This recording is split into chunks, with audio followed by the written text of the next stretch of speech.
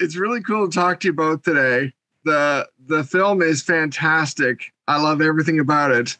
Oh, wonderful. What was it like to work on? What was it like getting into it? Can I just say I love Derek Luke? That's what it was like. It was fun. You know, he's a really, really interesting cat. And when he walked into rehearsals, I knew it was going to be interesting because he sat on the chair and was sort of just like this. And then later on, he was like, so what do you think? You know, and it was like, here. And I said, this is interesting. He's interesting. You know, and it was the whole time it was like that. It's really lovely. The children were lovely. The young adults and even the baby and young Peyton, they were all good. Ali is fantastic. He's a really good, decent man. He asked this, and this is worth saying, that I think this film they hadn't cast it yet, but it had been designed for 2 probably white families. And he said, I want one to be Black and I want them to be dark-skinned. Mm-hmm. He wanted that dynamic. He wanted to see it. And I think it helps, although we don't talk about race in this film, it's in there. And I love that Zamani is dark and she's bodaciously, built. Again, no one's talking about it, how her womanhood is like right there, but she's still daddy's baby. And she's like, why can't you save us? You're supposed to be my dad. All these things are happening and you couldn't do it with a better group of actors, and the crew was lovely too.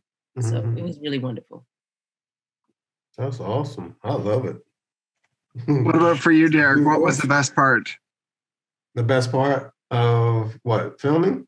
Yeah, the whole thing, making it, working with this team. What stood out for you? The chaos and the camaraderie.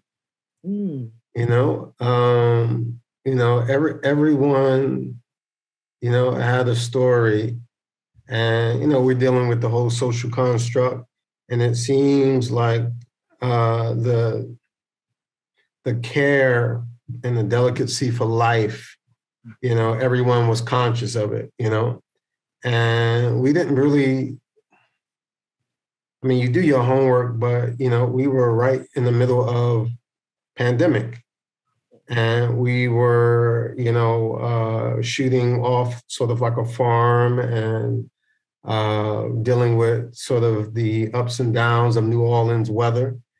And, it was, for me, the challenge was as a patriarch, sort of his line of defense was being quiet and thinking, trying to be as strategic as possible because the stakes was high for his family's survival. So, I love how, some of the characters and the kids, they question his authority. They question his ability to be effective, but he's trying to figure out how to hold the family together, but also dealing with the alleged affairs that he had. And I love seeing the roles switch. I played about the roles being reversed where, Helen, as a mom, a wife, she was forced, not just forced, but I think she was a force. I think she had to take the train in a different direction. And I think that made our stories interesting. I love what you say, that everyone has a really complete story. There's details about all of these characters. And at the same time, the relationships are troubled and conflicted, and you guys work through it throughout the story. What was that relationship like to you guys in your heads when you're playing these characters? Because they are so connected, and at the same time, there's this, challenge to overcome, I guess. It's a dance. Because you can be injured. You can injure somebody without knowing. And she's angry because she is having those issues. And I say she's in mourning because her youth is gone. She thought she couldn't have a child, and then suddenly this other child shows up, a new baby, but also she's adopted a child who's autistic and can't communicate with her and the family.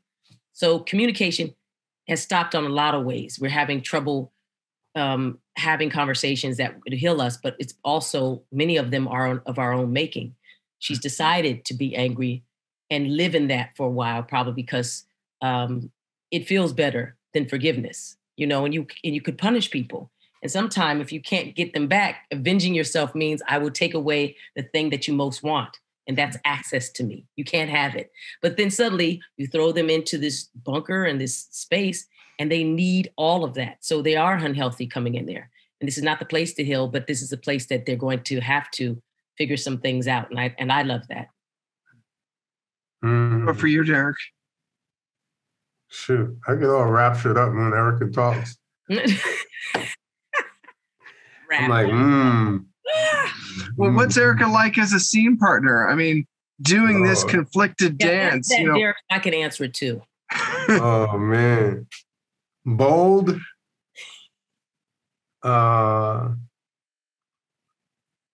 artistic,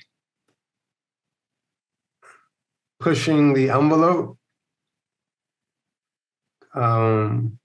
mining for truth and reality. Why she made a great Ellen, and questioning the power structures. I love it. I think that for a long time, even though we're at the height in our industry, about 6 years ago, I was having a conversation with a representative, and we were talking about a project I was pursuing. And they brought up the fact that, you know, women at that moment weren't leads, or she was brought up something. And the truth of the matter is that I think with like Helen and Erika, and even with Greg sharing the space, is that I think excellence and greatness is a shared space. It's not a individual thing. And a lot of women have been sitting there in the sidelines for a very long time. And I'm excited. And I told her earlier in several interviews that I'm excited. I think she brought some great elements to her performances. And I haven't seen all of her work. I know a lot of her work, but I think what she did to the tribe, that she really helped us. She brought something interesting. And why watch something that's not interesting? And she was interesting. And that's how it was working with her. Thank you. I appreciate it. That's beautiful. Thank you. Derek is a caretaker. He looks after us. He doesn't think I see that, but I notice that very much. He's a father in real life, and he's a man.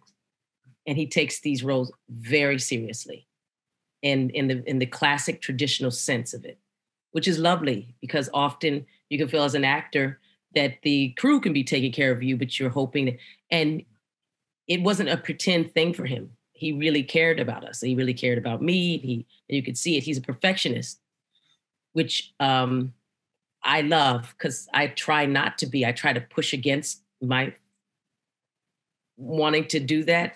It's nice to see somebody who has so much, I think, invested so much in the career and the future, but also in the piece itself, that he wants to be good. You know what I mean? And that it is good because he wants to do it.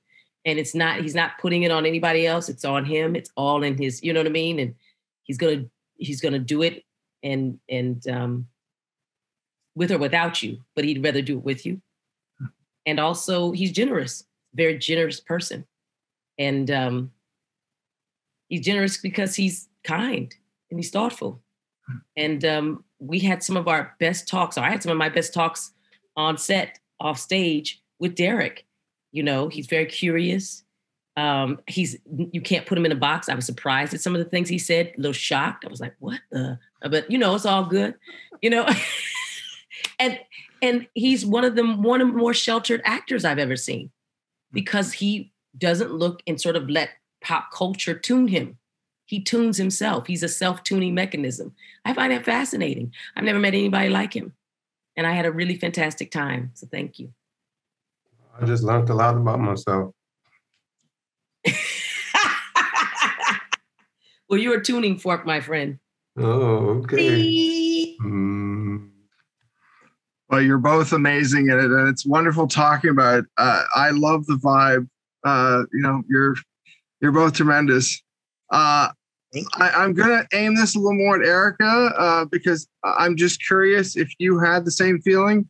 Although, Derek, you can answer this too. I mean, I don't know if I'm reaching, but there's this idea in the film that feels like that the women are creators and that the men are the destroyers. And I love the fact that we see both of the women are, there's this whole child rearing. There's just creation. There's a lot of the positive vibes are coming from the women sometimes. And the men have some of the destructive tendencies. And I'm curious if that's something you both saw in the film. Wow. I saw it. Go ahead, Derek. I saw it. You're right. You're the first one to say it like that. Go ahead, Derek. So my answer is, can you define destroyer? Okay. That is a tough, I mean, I think violence comes to mind as one of the key things I think of as one thing, but the other thing is even just the relationships, maybe the emotions. I mean, that's what I took from it, but I'm curious what you guys, if I'm, climbing up the wrong tree or if I'm on something, I guess. And feel free to say if you disagree. I'd love to hear. No. I think that you're on to something. If I do have a pushback,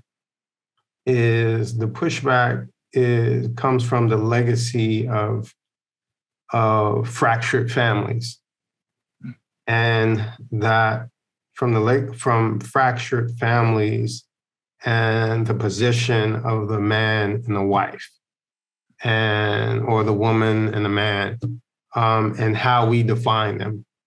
And so I think that it's rare where I hear a balance of structure and how you harness the power of both. I value my wife, and many times I realize that I could value her more, that we balance each other out. And I realize that she's really strong and she can do a lot with me, but she can do a lot without me. And so, but in the take of the family structure, that's why I asked for you to define destroyer, because I would like to say I'm a cinematic gatekeeper of the family, because I want to see people see it work. Complex, but work. So that's why I asked you that question. I think it's very interesting. I love the question. And I think that it's meant to be one of these things that happens in this film is that it starts to fall into the sort of traditional ways we see man, women, world, survival. It wants you to just say, what if you were here and this happened? And you don't have all this other stuff that you can fall back on. It gets very primitive very fast, right? All these sort of things, the stereotypes pop up. I'm the woman, he's the man, protect us. Stuff like that. That dynamic is very difficult in a modern society because you're dealing with a woman who's a doctor and she's used to running things and having her own practice and being in charge. You're talking about a man who's a professor. That means he spent a lot of time investing in himself, in his brain, and his value is not on his back, it's inside of his head. And that's not valued when a man with a gun, who Sam's playing, said, I don't care what y'all have. I have this gun and I have this bunker with all the stuff in it and you need me. You didn't need me up there, but here you need me. And that's power. So all these power dynamics are being played. And I like that you used the word destroyer because I have to go back to this thing that I was in. It was called the Mahabharata. And one of the things that happened in the Mahabharata, it tells the story of mankind from start to finish. And Shiva, the destroyer, is in there. And he says, I've come to destroy the destroyers. And I always loved that phrase because I thought I had been born into this world to destroy the destroyers. Like I wanted to be a tool of disruption. He says, Derek says, I want to protect the family.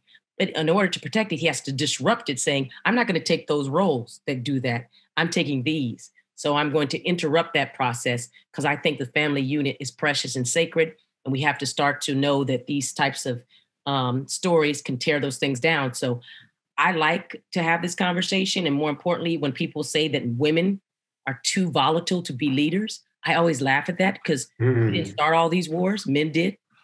All these things that happen in the street, men are doing.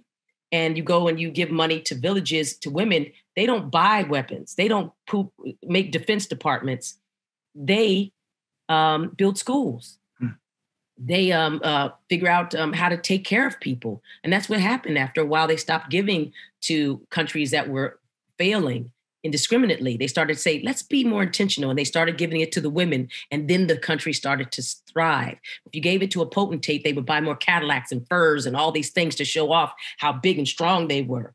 As opposed to women were like, no, I'm good. I need a stove. I needed this. My child needs shoes. They were creating spaces that they could thrive. So I think that men are unfortunately been told a story that they are not the natural creators. So then they enact destruction, they enact hostility.